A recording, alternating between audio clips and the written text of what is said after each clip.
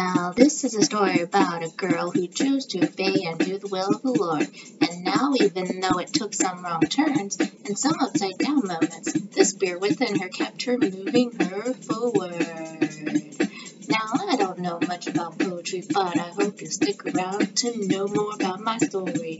Oh, yeah. God bless. Ooh, ooh, ooh, ooh, ooh. Jesus is rocks. Jesus is rocks. Oh yeah, stick around to know more about my story. Oh yeah. God bless, love you, keep on smiling, stay positive. Jesus loves you, so do I. Oh yeah, oh yeah.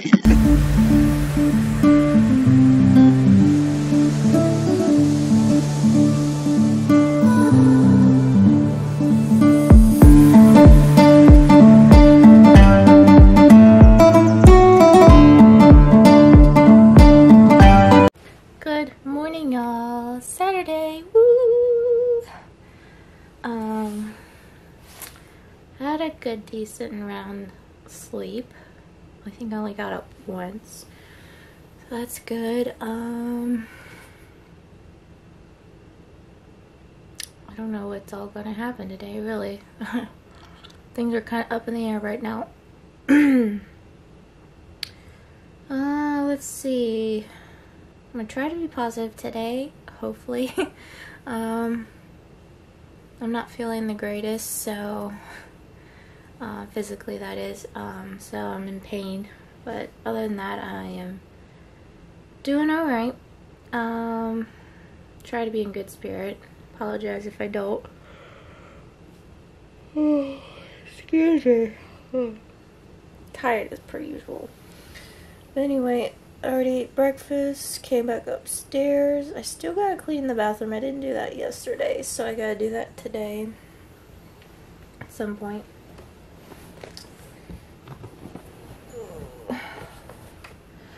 But, yeah, I don't know much to say, because I'm looking tired. I am tired. But it is everybody's favorite time of the vlog, which is Bible time. So let's get started. So we're in Genesis chapter 31. Jacob flees from Laban. But Jacob soon learned that Laban's sons were grumbling about him. Jacob has robbed our father of everything, they said. He has gained all of his wealth at our father's expense. And Jacob began to notice a change in Laban's attitude toward him. Then the Lord said to Jacob, "Return to the land your father and grandfather and to your relatives there, and I will be with you." So Jacob called Rachel and Leah out to the field where he was watching his flock. He said to them, "I have noticed that your father's attitude toward me has changed, but the God of my father has been with me. You know how hard I have worked for your father, but he has cheated me, changing my wages 10 times, but God has not allowed him to do me any harm. For if he said, 'The speckled animals will be your wages,' the whole flock began to produce speckled young. And then he changed his mind and said, 'The striped animals will be your wages.' Then the whole flock produced striped young. In this way God has taken your father's animals and given them to me. One time during the mating season I had a dream and saw the male goats mating with the females with streaks speckled and spotted. Then in my dream the angel of God said to me, 'Jacob,' and I replied, 'Yes, here I am.' The angel said, 'Look up, and you will see that only the streaked, speckled, and spotted males are mating with the females of your flock. For I have seen how Laban has treated you. I am the God who appeared to you at Bethel, the place where you have pointed the pillar of stone and made your vow to me. Now get ready and leave this country and return to the land of your birth.'" Excuse me.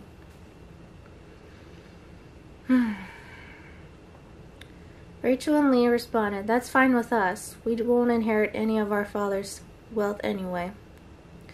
He has reduced our rights to those of foreign women, and after he sold us, he wasted the money you paid him for us.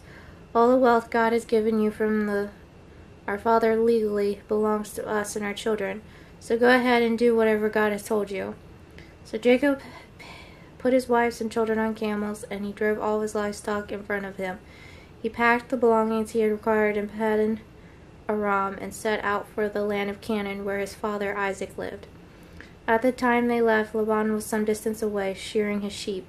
Rachel stole her father's household idol and took them with her. Bad idea, Rachel. Jacob outwitted Laban the Aramean, for they set out secretly and never told Laban where they were leaving. So Jacob took all of his possessions with him and crossed the Euphrates River, heading for the hill country of Gilead.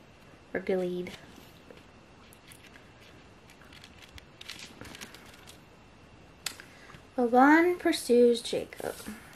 3 days later, Laban was told that Jacob had fled, so he gathered a group of his relatives and set out in hot pursuit. He caught up with Jacob 7 days later in the hill country of Gilead. But the previous night God had appeared to Laban the Aramean in a dream and told him, "I am warning you, leave Jacob alone." Laban caught up with Jacob as he was camped in the hill country of Gilead and set up his camp not far from Jacob's. "What do you mean by stealing away like this?" Laban demanded. "How dare you drag my daughters away like prisoners of war? Why did you slip away secretly? Why did you steal away? And why didn't you say you wanted to leave? I would have given you a farewell feast with singing and music, accompanied by tambourines and harps.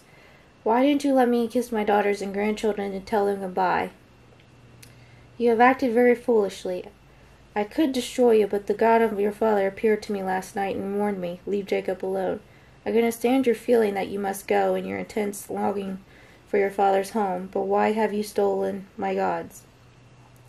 "I rushed away because I was afraid," Jacob answered. "I thought you would take your daughters from me by force. But as far as your gods, I see if you can find them, and let the person who has taken them die. And if you find anything else that belongs to you, identify it before all these relatives of ours, and I will give it back." But Jacob did not know that Rachel had stolen the household idols. Oof.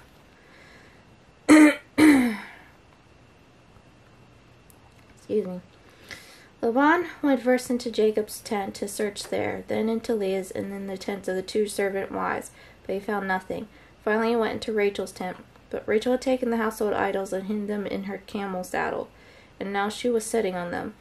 When Laban had thoroughly searched her tent without finding them, she said to her father, "Please, sir, forgive me if I don't get up for you. I'm having my monthly period." So Laban continued that's an excuse. So Laban continued his search, but he could not find the household idols. Then Jacob became very angry, and he challenged Laban. "What's my crime?" he demanded. "What have I done wrong to make you chase after me as though I were a criminal? You have rummaged through everything I own. Now show me what you found that belongs to you. Set it out here in front of us before our relatives for all to see. Let them judge between us. For 20 years I have been with you, caring for your flocks, and all that time your sheep and goats never miscarried. In all those years I never used a single ram of yours for food. And if any were attacked and killed by wild animals, I never showed you the carcass and asked you to reduce the count of your flock. No, I took the loss myself. You made me pay for your every stolen animal, whether it was taken in broad daylight or in the dark of night.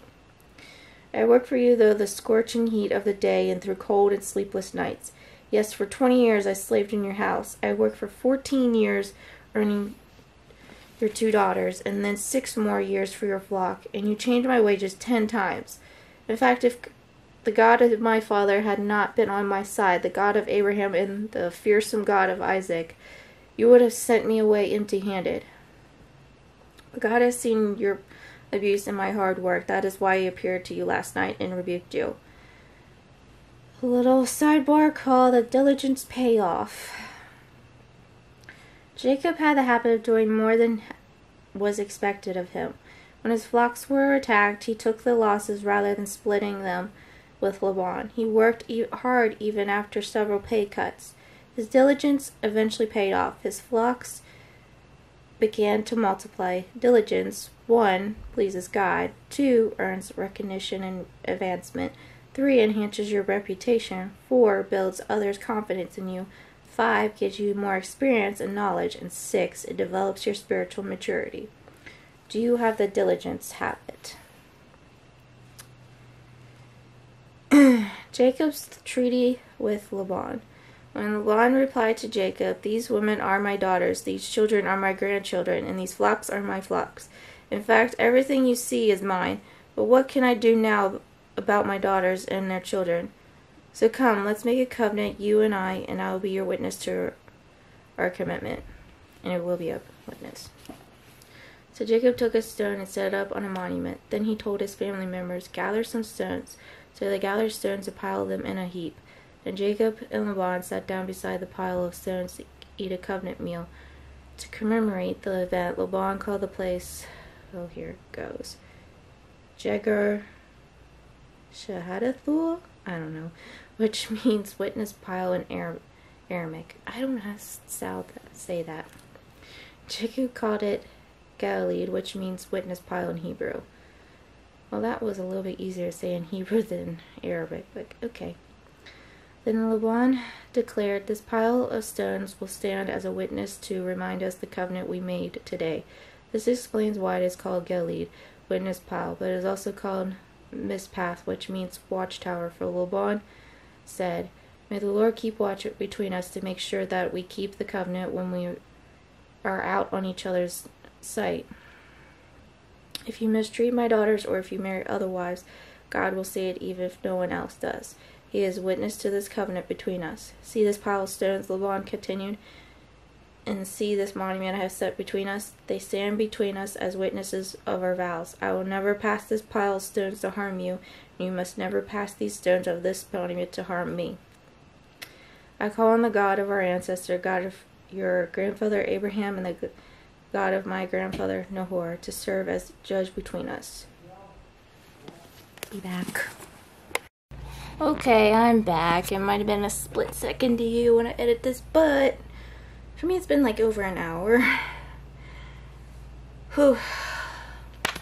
So, not only was my battery dying when I turned this off, but I went outside and helped Ricky and Zachary. We all power washed the front porch, which was overdue. It's disgusting. So we took care of that, and it was pretty warm outside. The humidity is just horrendous. Even though there's a cool slight breeze, it's just horrendous. So I'm sweaty. Lovely, right? Now I gotta remember where I left off. Okay, where was I?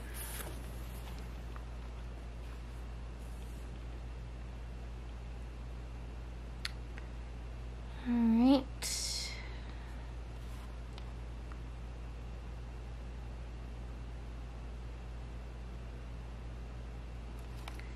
Alright, might be repeating myself, but that's okay. See this pile of stones, Laban continued, and we see this monument I have set between us. They stand between us as witnesses of our vows. I will never pass this pile of stones to harm you, and you must never pass these stones or this monument to harm me. I call on the God of our ancestors, the God of your grandfather Abraham, and the God of my grandfather Nahor, to serve as a judge between us. So Jacob took an oath before the fearsome God of his father Isaac to respect the boundary line. Then Jacob offered a sacrifice to God there on the mountain and invited everyone to a covenant feast. After they had eaten, they spent the night on the mountain. Laban got up early the next morning, and he kissed his grandchildren, his daughters, and blessed them, and he left and returned home. I only had a few sentences left of that chapter, but that is chapter 31. We'll be getting into 32 next time. So thank you, Lord, as you're always, for your living, breathing word. And I'm going to go ahead and read the collective journey. As I said before, last night we had Bible study, and it was really good. We do have a new assignment with this coming up chapter. It's going to be interesting, to say the least. So let's go ahead and read, shall we? This is part 2 of chapter... What chapter is this? 5?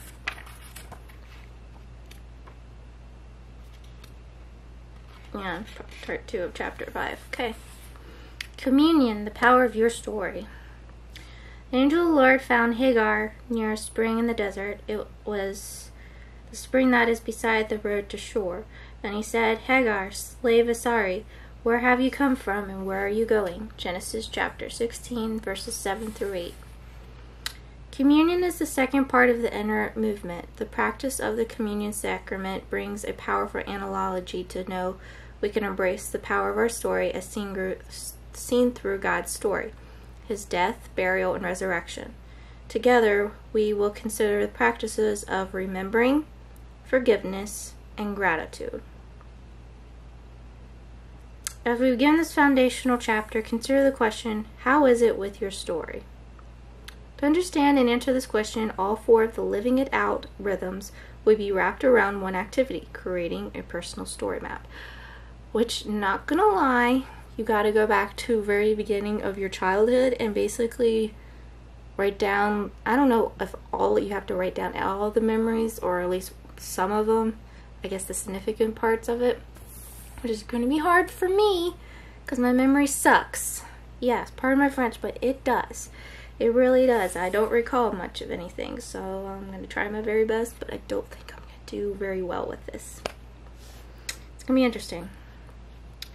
As you read the instructions carefully and begin working on the project, allow the Holy Spirit to go with you as you reflect on your life journey. Family of origin, culture, successes, failures, faith experience, sources of joy and pain, and emotional and spiritual growth. It's going to be interesting. It's going to be a bumpy road. Gotta put our seatbelts on, people. When I contemplate my personal story map, I found difficult places and wounds that needed God's grace. But I also found some gratitude moments as I reflected on the goodness of God.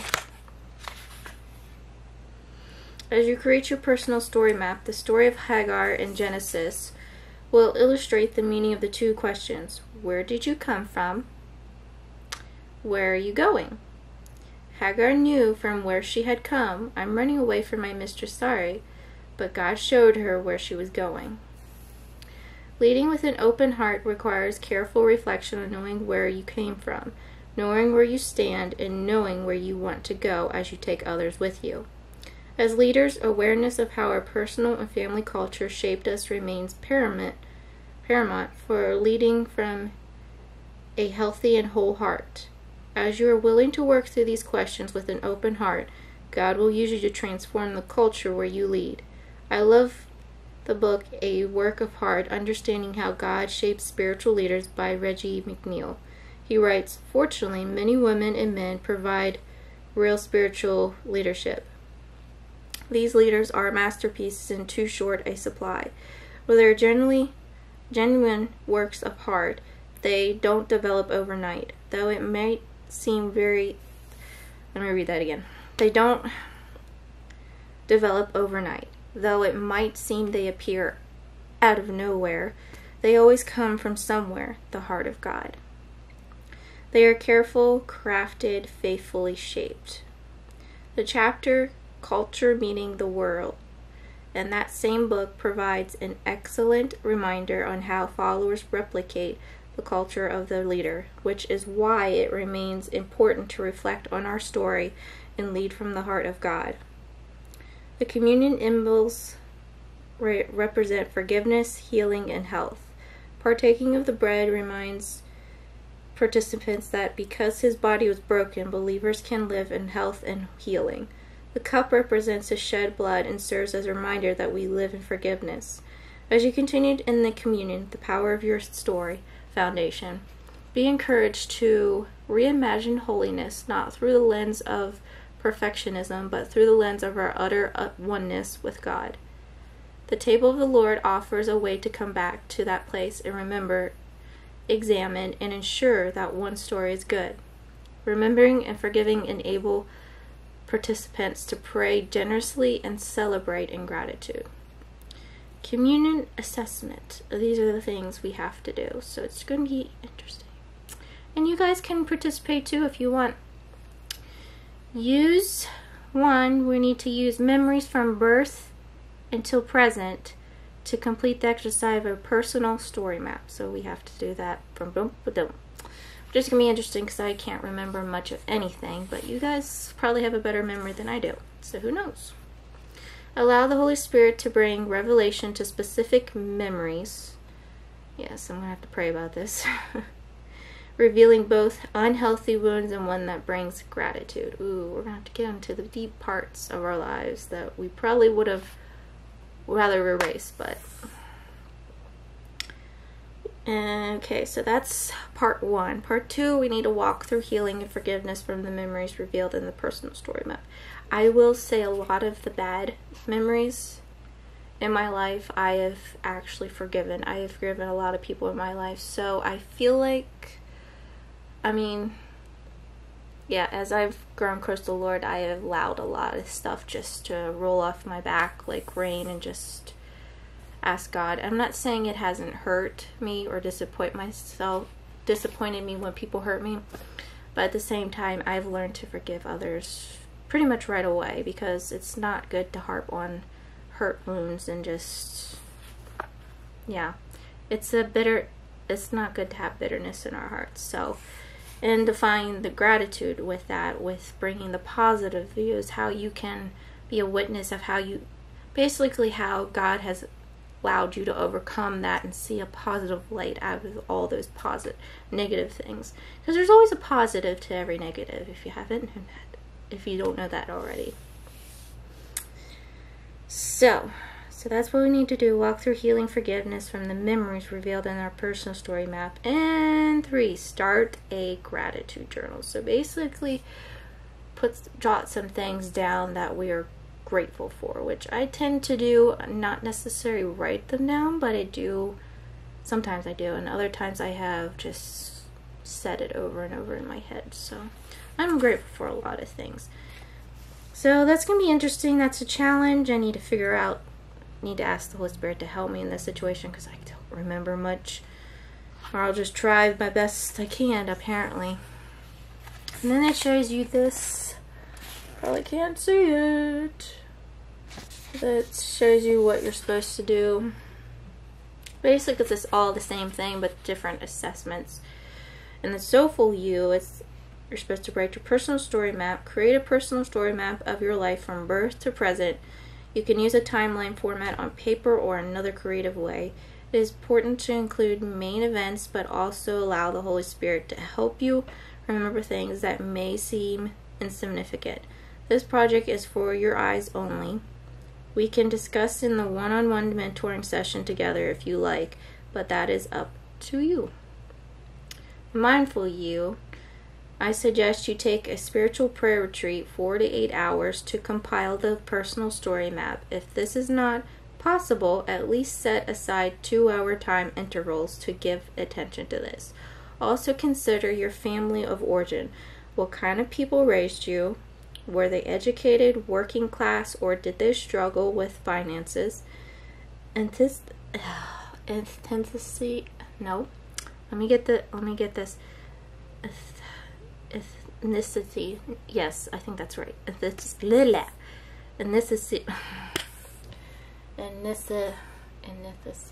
or something like that. It's close enough. Sorry if I'm pronouncing. I know I'm doing that wrong. My mouth's not fermenting. City or country. Authenticity. Basically, what is your origin of where you came from? Parents divorced. Grandparents, friends. Schools, did you move around a lot? Don't forget to include your spiritual journey. Salvation, experience, calling, other significant memories. Okay, so the heartful you. Pay close attention to the joy and pain revealed while compiling your story map. Release shame, unforgiveness, hurts, and allow the Holy Spirit to heal your story. How does this affect you? Journal and pray over your discoveries, pausing for areas in need of healing. Pay particular attention to memories that bring you joy or pain. The creative you. As you pray about forgiveness or enjoy a time of gratitude, find a picture of you or a family that has a particular memory attached and thank God for all that He has brought you through. Start a gratitude journal. So yes, that is what we have to do, and it's going to be interesting for me personally. I'm sure the other ladies in our class are going to have a hard time with that too. I'm sure I'm not the only one that's going to have a hard time remembering things or want to remember things, because some people have gone through a lot. So, that is our challenge, and if you want to join in, you're more than welcome to. So, yeah, I don't know what I'm going to get into currently, because I have no idea what to do next. Oh, I was supposed to clean the bathroom. I think if Zachary's done out of the shower, I'll probably go deal with that. And yeah, I'm not sure what else. We'll see. We'll see. Hey, it's the evening. Good evening, by the way. I hope you guys had a great day so far. My day has been okay. Can't really complain much, honestly. Nothing really happened other than this morning. Just soaking my feet right now. Apparently the soaker thing is, even though it's plugged in, it's dead for some odd reason. I guess there's a short somewhere or something broke. I don't know. It doesn't make bubbles anymore. What a shame. I mean, I can still soak my feet if that part still works, but this thing is old. Probably should get rid of it and get a new one, but we'll see. I'll try it out again, see if it continues to still not work, then we'll get a new one, but for now, it'll do. It'll do. I can still soak my feet in it. Yeah, we ate dinner. We had chicken, potatoes, like honey potatoes. What else did we have? Green beans, peas. I was gonna say lima beans. No, they're not lima beans. They're some kind of beans. There's big white looking beans. Anyway, Ricky really likes them, so I put those in the microwave for him. I can't think of what they are. Anyway, he likes them, so I got them. Mac and cheese and jasmine rice. I was contemplating making biscuits, but I was like, that's a lot of starch. We already have a lot of starch. Oh, the potatoes, mac and cheese, and rice, that's a lot of starch, so no. Decided not to. I vetoed that one. Let's see. So after I cleaned all the kitchen up, came upstairs, got my outfit ready, got soaking my feet. So this is that's happening right now. That's the update. The next, I don't know if I'm going to be filming Monday. I think I'm working Monday, so I won't be filming then. I don't know if I think I'm working also Friday, so I probably won't keep filming until next Saturday. But anyway, it's almost the end of August, and September is coming around the corner, so we'll be, saying hello to September, and fall is just around the corner, y'all. I can't wait. Yes. So, just like last year, I'll probably do my little funny things about fall, like, hey, sweater weather or whatever type of, here are my little scarecrows or something like that, like I did last year. So I'll probably do that this year as well, because that was fun, honestly. That really was. I figured I'll do that again. So yeah, just gotta edit this video, and then I guess I'll get to video or whatever. Anyway, I hope you guys enjoyed. As always, keep on smiling, stay positive. I love you guys. Jesus loves you too, and I'll see you guys next time. Bye.